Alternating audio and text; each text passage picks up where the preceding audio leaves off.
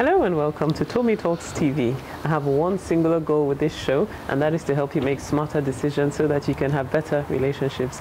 I'd like to start as usual by saying a very big thank you. Thank you for all your likes and your shares and your comments on Facebook, on Twitter, on Instagram, on YouTube. I really appreciate you because you're helping us spread the message further, faster. So thank you very much indeed. Now today, have I got a treat for you. I have got a guest in my studio, my outdoor studio, today. A very special guest indeed. And I'm going to tell you a little bit about my guest before introducing him. So my guest is a coach, a consultant, a corporate and congregational shepherd. He's constantly engaging people to become the best version of themselves. He believes that the very best of our world is hidden within the individual's mind, and his life's passion is to help unlock the possibilities in people's minds. He's also an author and he is a speaker. He's been happily married for 24 years. And as a matter of fact, he's been happily married for 24 years to me. So today I have in the studio my very own sweetheart, Pastor Martins Toluhi. Welcome to the show. Thank you for having me. Great. So we're going to really have a fun time today. I mean, obviously, we're filming at the moment in the middle of a global lockdown. What we wanted to do today is to basically share a few things that will be an encouragement to you during this season. So I think where I really would like to start is a phrase that my husband shared with me many years ago. As a matter of fact, it was the title of a book that he wrote many years ago that was titled "In the Middle of Every Difficulty Lies Opportunity." So, I mean, what I'm thinking at the moment is this, you know, there's so many challenges around that people are facing right now. It's a global lockdown. People are facing all sorts of issues. Can you really honestly say that in the middle of this difficulty, there is opportunity? And if so, how do people spot the opportunities in this season? Yeah, thank you very much for that question. I think it's a timely question indeed, and almost 2 decades ago when I wrote that little book, and it was out of a personal experience and some of the lessons I've drawn out from, you know, the likes of Robert Schuller and a number of my mentors over the years, and also from scriptures from the person of Christ. Yes, we are currently faced with a worldwide challenge in the pandemic that is currently going on. So there is crisis everywhere. Suddenly people are thrown into the midst of chaos. I don't have to rehearse what the chaos has been. For some it's around the challenges, some it's fighting for life, others it's like fighting for their jobs, their career, and all they've built up upon to now seems to be crumbling.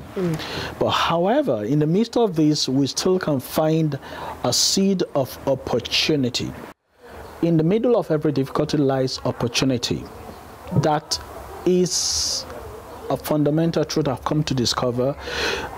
I've said that because, one, if you look at the human history and you've seen what we have gone through as humans, human beings have gone through all kinds of challenges. We've pulled out of that and we've come out bigger, better, and brighter.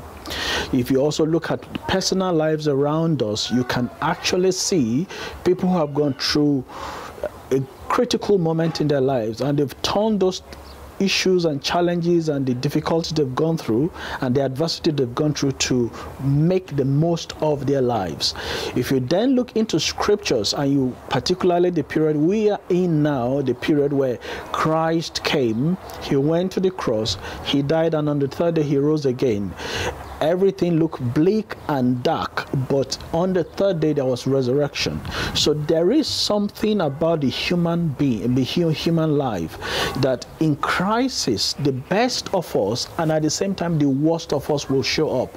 There's a tension between the best and the strongest part of humanity, and the weakness of humanity will show up in the midst of difficulties. But here is the point: between the tension of the strength and the weakness of humanity is what I call decision, choice. And decision is based on the perspective you bring to the table.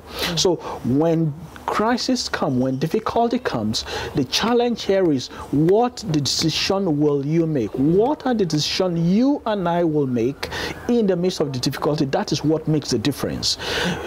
Your decision, if they are positive, then they begin to help you bring out the seed of opportunity in the midst of difficulties. This, I believe, is the key to getting into the next phase. So, to get into the next dimension, I think we need to begin to review our perspective and see things that this is not the end. This is not the end. It's a bend in the road. It's not the end of the road. And you can always pull up and scale up no matter how low you have fallen. So in the middle of every difficulty lies opportunity. That's great. So it's essentially what you're saying is that it's really all about the decisions that we make in the middle of the difficulties that we face. Not so much about just the challenges and how difficult the challenges are, but the decisions that we make in the middle of those difficulties. That's what actually helps us to see the opportunities in the difficulties. Absolutely. So just like Anthony Robbins will say, our decision shapes our destiny. It is in the times when we make our decisions that our destiny is shaped. It is actually the decisions we make that will shape how we come out of these difficult times and the opportunities we take out of them. That's really profound. Yeah. So the next thing I'm thinking about is this issue of proximity at the moment. So with a lot of couples now being on lockdown, there's this close proximity that a number of couples are probably not used to. So, maybe in the past you go to work, and all that, but now it's like you're within the same house 24/7. And I'm finding that there's kind of a dichotomy in how people are responding. So for some relationships, it seems to be amazing. So they're using that as an opportunity to delve deeper, grow stronger, as a couple, right, build up their relationships. But on the other hand, you find those that are really, really struggling, and it's like this proximity and this closeness, all of a sudden they don't know what to do with it, and it's revealing even more than ever, the gaps in their relationship, or maybe increasing tensions that seem to have been there before. So, you read in the press that, for instance, in France, the level of domestic violence, domestic abuse has increased by 32%. In the UK, it has increased by 25%. So those are worrying statistics. My question is, what advice do you have for couples who are now facing this moment of close proximity? How exactly do we maximize that moment? Yeah, thank you very much for that question. And I think it's for us to begin to look at the underlying factors before the challenges came to be, before people now are within the same proximity. The way they handle pressure and situations probably were different. Now it's beginning to show up because of the proximity. And I think we need to focus on that. So as I said before, in crisis time, the best and the worst of humanity tend to show up. The best of us and the worst of us tend to show up. And then between that is a tension. And to resolve that tension is what I call a decision. A decision will need to be made. So this season call for a deliberate, intentional, calculative decisions that will take you in the direction you want to go, not in the direction you do not want to go. For instance, how do you want your relationship to be through this period? What do you want to derive out of it? Do you want it to be the best or the worst? And so that will inform the decision you are going to make. To make the right decision that is intentional and deliberate, not based on emotion, three things we need to happen. One of them, I think, is understanding. We've got to choose understanding. Couples, we need to choose understanding in this period more than ever before, because you're in the same space, and there will be things you will see that may not be the way you like them to be. There may be things that might bring some irritation, things that will be said that may not be the way you have always wanted them to be, and because you're in the same space, you tend to want to react. Instead of reacting, choose to understand. I think it's St. Francis of Assisi that said, seek first to understand before you're understood. So seek understanding. The second on the back of that is what I will say is to choose to be selfless. You know, at the heart of every conflict in relationship is self. If you take out self and deal with the self-ego and put it down and put other people first, you realize that oftentimes issues will be easily resolved. So, you know, think of the other person before yourself. Think of how you can better serve the other person. I was reading the book Man's Search for Meaning by Viktor Frankl. I think that's the title of the book. And he said that our purpose as human is best realized when we look out not for ourselves, if we choose to forget ourselves and then love a cause or a person that is outside of us. So it is choosing to love beyond yourself and choosing to be selfish. That is when we can find the best and make the right decisions when we are in the same space and when the tension begins to build up.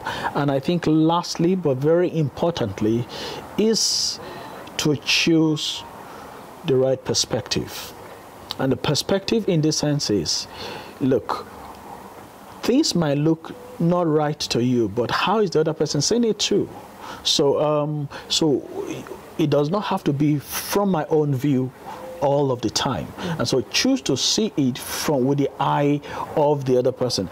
I think this perspective brings us to the point I wasn't thinking about before, but just came to my mind now, that empathy should be the cornerstone of this period. When we deal with one another, each other, in the same space with empathy, you hardly will find faults in another. And I think that's what Scripture means when it says that love covers a multitude of sins. Love will overlook faults. When there is love, you almost not always will see faults. So empathy, feel for the other person. If people know better, they will do better.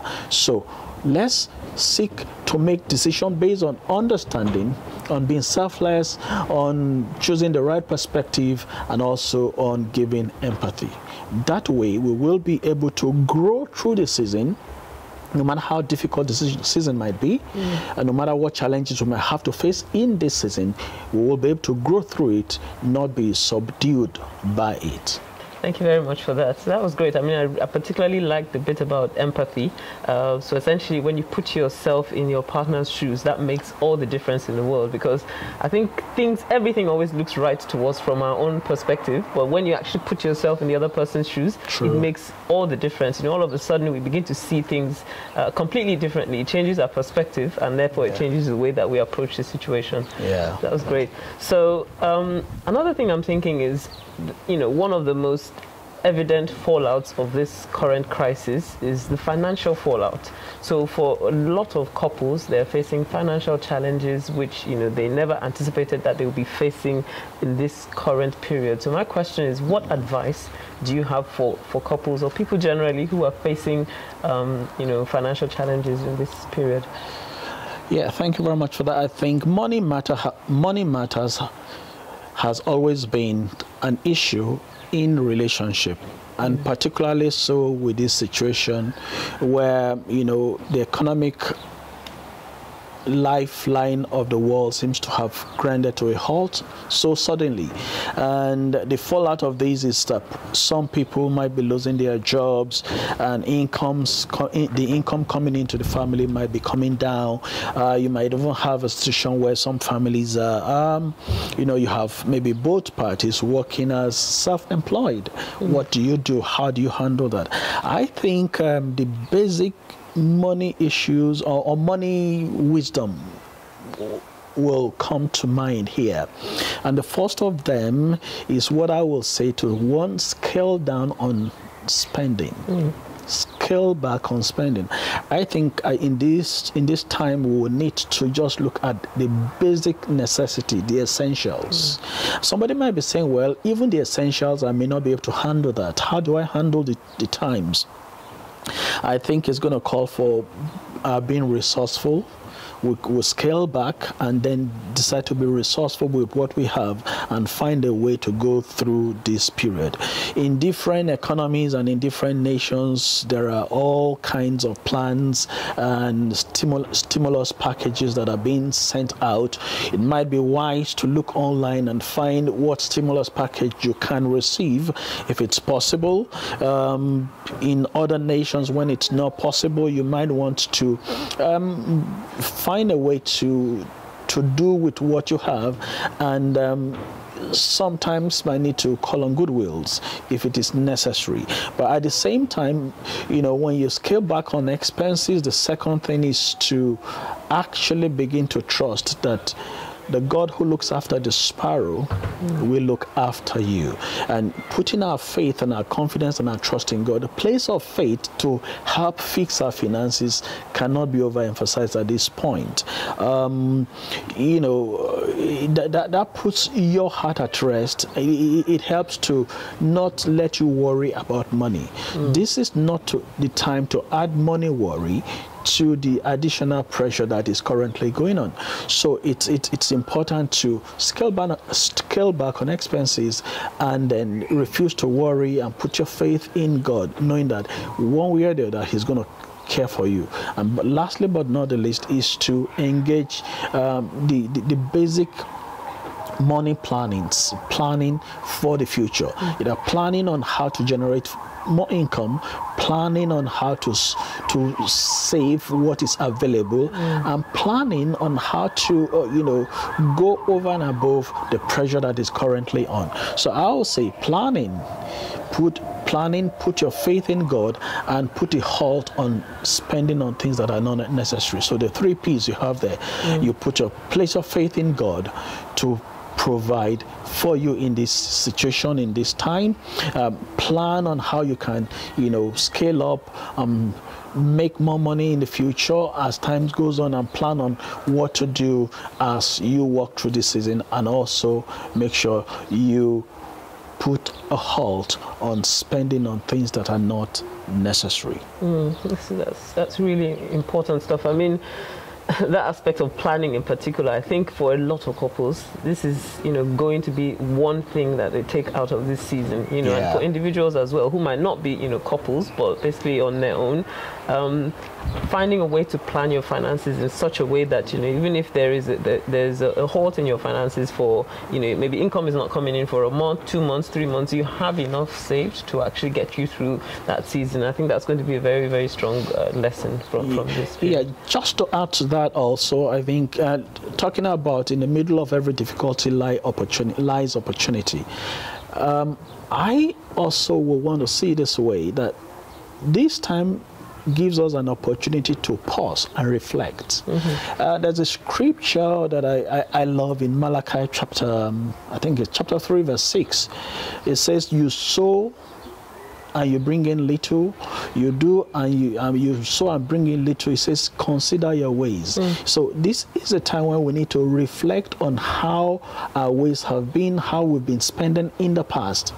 And if we do this reflection, it will reveal to us a pattern or a habit that is money related. And so once you unearth your money habits, you can begin to see whether it is positive or negative. If it is positive, then it's double down on how to increase and do more of such. If it is negative, then we may need to begin to see how to recalibrate in this time, to see how we can begin to cultivate the right habits in this season. Let this be clear. No matter how bad things are now, it is not the end. And I think the resilient factor is very critical in this time. Choosing to be resilient, choosing to tell a story, what I call a redemption story and not a regression story. This is not the end. A redemption story says, well, I might be going through this issue at this point. I might be going through these challenges at this time, but this is not going to define me. I'm going to come out on the other side stronger, bigger, and better. Yes, that's great.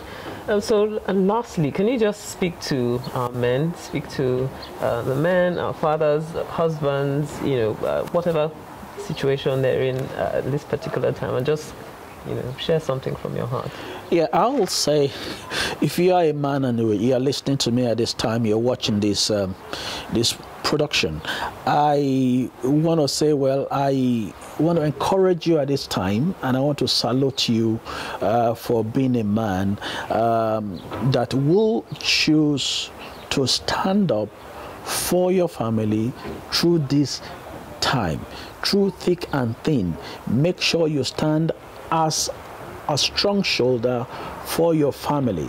I know you might be going through a lot of challenges at this time, but here is the point. There is nothing as beautiful as being able to stand and offer up our shoulder and stand in a place of sacrifice for our spouses, for our children, and for our family. So I'd like to encourage you. Choose to remain strong. Choose to be the shoulder that your wife, your children, your sons and your daughters can find a place to rest. Even though you might be feeling the pressure, keep up. If you need support, find support, but let's make sure we are there for our families. And additionally, there is a place to go as men, and I will want to, and which is my own experience. There is a place to go when I cannot handle my own pressure. I take it to God. I go on my knees. The scripture says, I think it's in the book of Hebrews, chapter number 6 and verse 12. The Bible says, we should come boldly unto the throne of grace, that we might find grace and mercy to help in time of need. In such times, men ought always to pray and not to cave in. Let's be there for our families. Let's be their heroes. Thank you. That's great. That's really encouraging. Thank you very much. It's been lovely having you on the show. Thank so you. Where can people find you online if they want to see a little bit more about your work? I think largely you'll find me on Facebook, Martins Toluhi, and also Martins Toluhi. On Martins Toluhi, you'll find me as Mastery Edge, Raising the Bar. On Instagram, you can also find me as Martins Toluhi and as Mastery Edge. I will be there calling you to raise your standard on your core relationships, on your career, and your calling. It's been me saying, it's a wonderful time talking to you. So it's been really lovely sharing with you this afternoon. I trust God that you have been blessed. I've really been encouraged. It's been fantastic sharing with my husband. So I want to encourage you to make the best of this lockdown with everything that has been shared with you today. I want to wish you a very, very happy Easter, you and your family. And I will be back again same time next week to share something new with you.